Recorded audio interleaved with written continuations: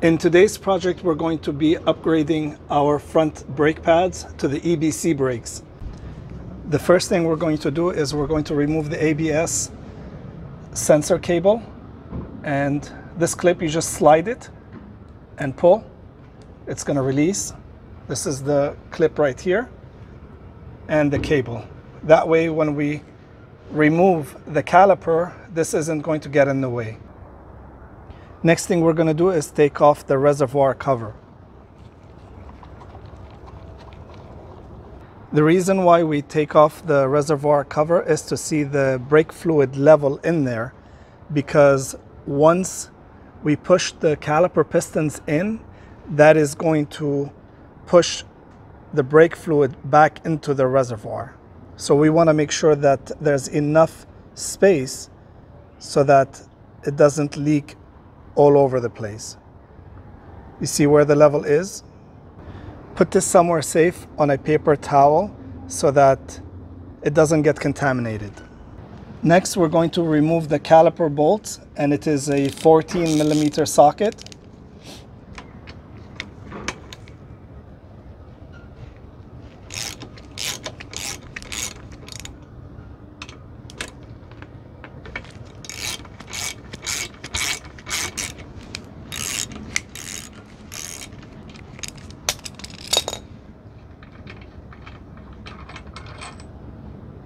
We need to change these per the owner's manual to new ones.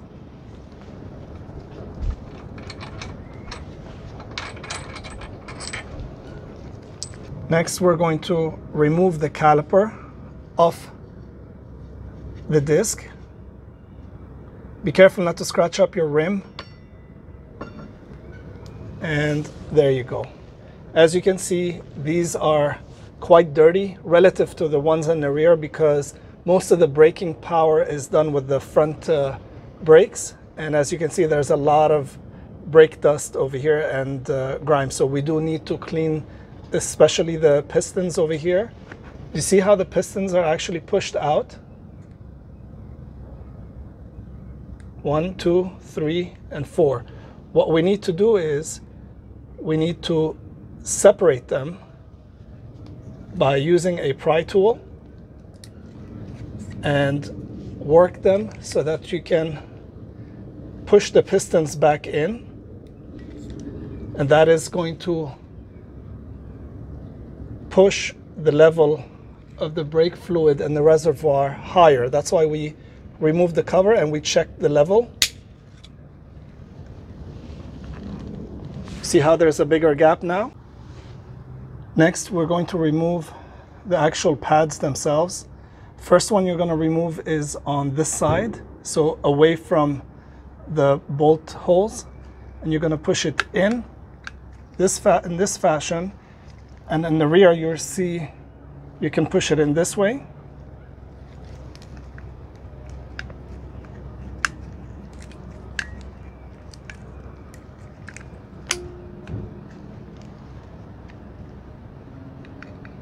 And then you just pull it out.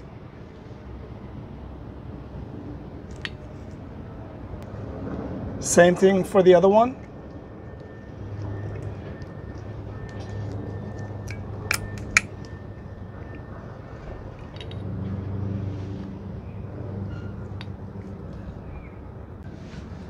We also want to make sure that we secure the caliper.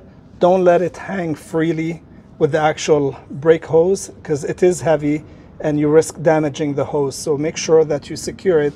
Put a carabiner, put a rope. Now it's time to clean the caliper on the inside, and these are the areas that you want to pay attention to. These are the pistons. You have 1, 2, 3, and 4. And you also want to clean up the springs over here. This whole area, you want to make sure that it's free from debris, because these pistons move, and this is what presses the brake pads together.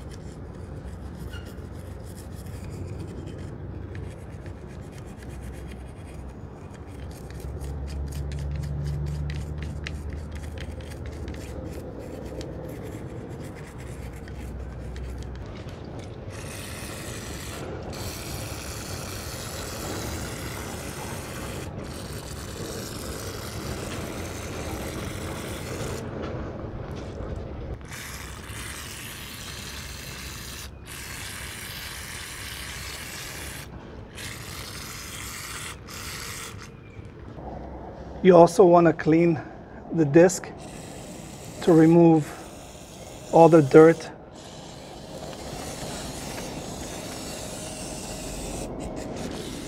On both sides.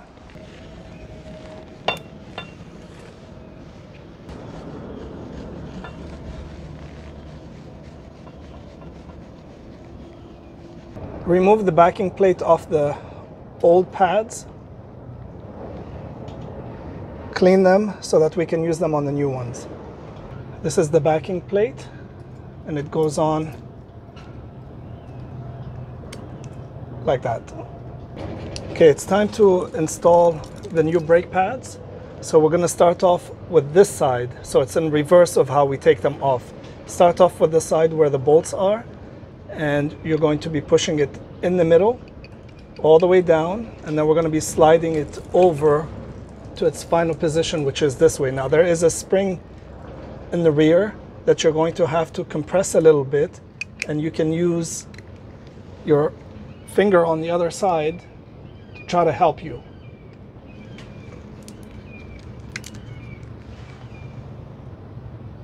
And the brake pad is in position. Make sure that it's seated correctly. Double check the back.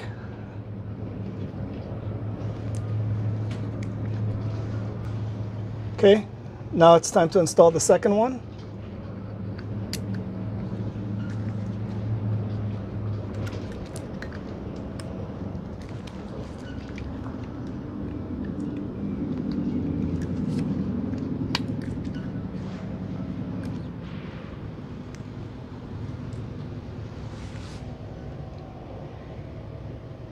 And now the brake pads are installed. Now it's time to install the cover for the brake fluid reservoir. And this is the gasket that's going to fit. You see how the level rose a little bit? And the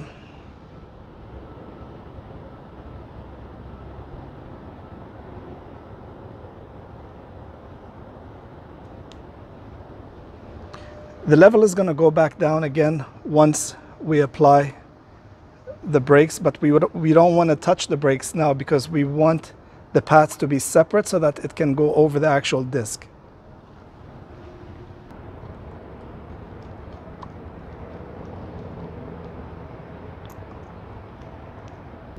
Now it's time to install the caliper. See how that there's a gap right here because we compressed the pistons? This is going to give us the clearance we need for the brake pads to clear the disc. Make sure you watch your rim as you're reinstalling.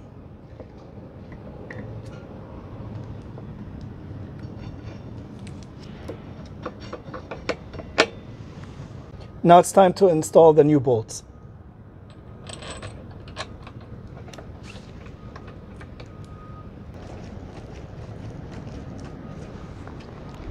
Now it's time to torque the bolts down. It's going to be 33 foot-pounds.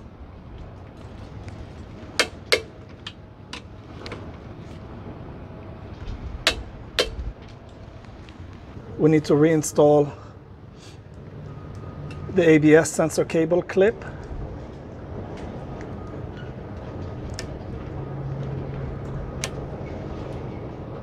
Now we have to test it for proper function.